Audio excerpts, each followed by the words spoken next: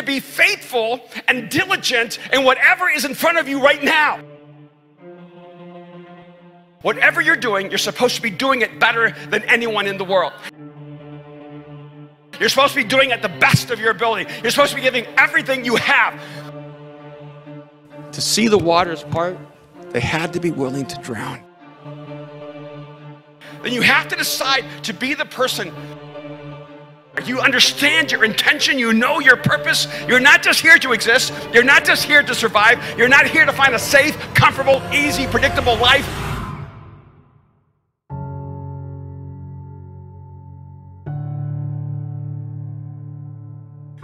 You do not know the failures I have made in my life, and then watch God take the rubble of my failures to do something so extraordinary that it looks like I had it planned the whole time.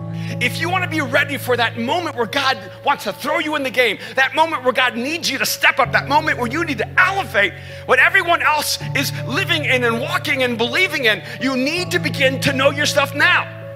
But you don't know the stuff you need to know, so let me tell you the stuff you need to know. You need to be faithful and diligent and excellent in whatever is in front of you right now.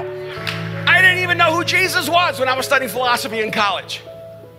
I didn't know who Jesus was when I went to University of North Carolina. Then I just came to Jesus and didn't know what my life would be about. And I could look back on my life and think to myself, if God had just told me ahead of time, I could have been better prepared. But the reality is, some of you are not prepared for the moment you're in right now because you took too passively the challenges and opportunities you had in your past. Whatever you're doing right now, I don't know if you're a student, I don't know where you work, I don't know what kind of career you have, I don't know what kind of ambitions you have, but this is what I do know. Whatever you're doing, you're supposed to be doing it better than anyone in the world. You're supposed to be doing it the best of your ability. You're supposed to be giving everything you have. If you're a follower of Jesus, you need to be a person who says, I'm going to set the standard of what it means to be the best of the best of the best in whatever I do. See, God never wastes what you're learning.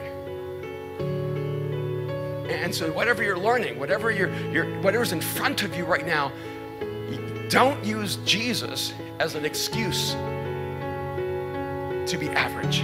Then you have to decide to be the person who knows who you are. You understand your intention. You know your purpose. You're not just here to exist. You're not just here to survive. You're not here to find a safe, comfortable, easy, predictable life. You're here to live the life that only you and Jesus can live together. And what they're saying is that we're going into the fire because we know that's where God is calling us, and he will meet us there. And he might meet us there when we get consumed, or he might meet us there as we walk back out. But there's no question we're going in this direction because you're always going in the direction of God.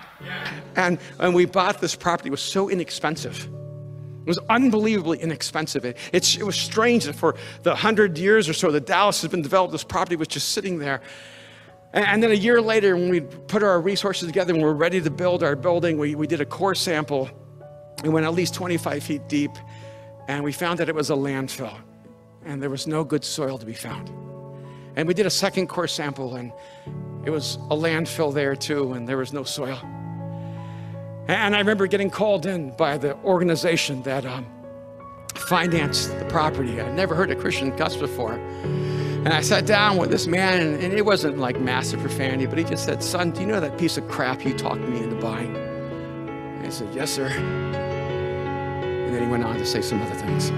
And he made it very clear to me that I'd wasted God's money. And I just caused them to waste all their money. I remember I would just go out to that landfill day after day after day, and I would walk in that property, and I took these words from Joshua where it says, everywhere the sole of your foot touches will be yours.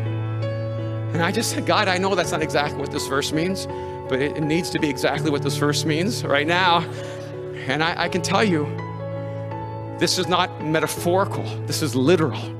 I walked that property over and over and over and over, day after day, and week after week, and month after month. And I said, God, everywhere I set the sole of my feet, it is mine. And I claim this land. I'm just going to claim, and I'm going to ask you, God, to turn it into soil. I'm just going to ask you, God, to somehow make it possible to build a building here, because I couldn't pray, God, let us cheat someone else and sell it. And so I was like, God, you have to do something.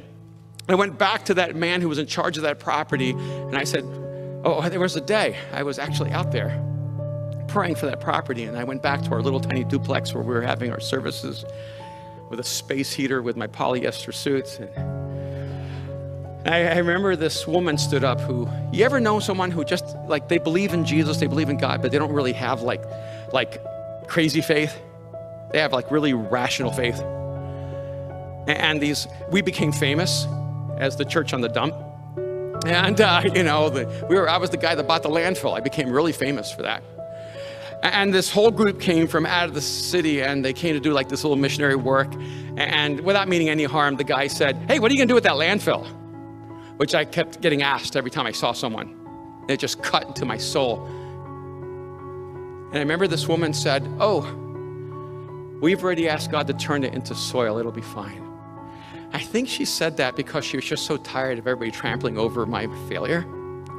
But when she said that, something awakened inside of me. I went, I think she believes.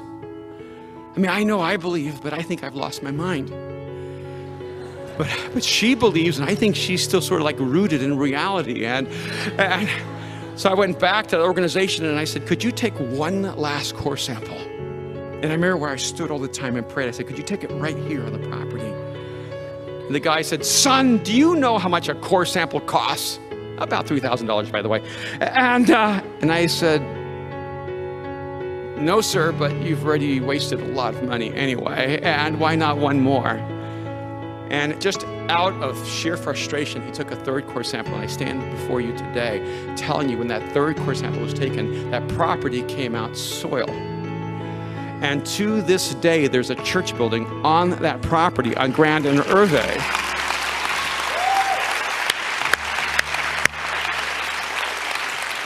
And the reason I'm telling you this, because there's a lot of you who are new here and you don't know where Kim and I have come from. See, you do not know the challenges we have faced and the miracles we have seen. You don't know what has shaped us and shaken us and torn us to shreds. You do not know the failures I have made in my life and then watch God take the rubble of my failures to do something so extraordinary that it looks like I had it planned the whole time. I just think most of us are too afraid to fail to give God the material to do his great work. To see the waters part, they had to be willing to drown. But God is amazing enough that even when we get it wrong, he gets it right.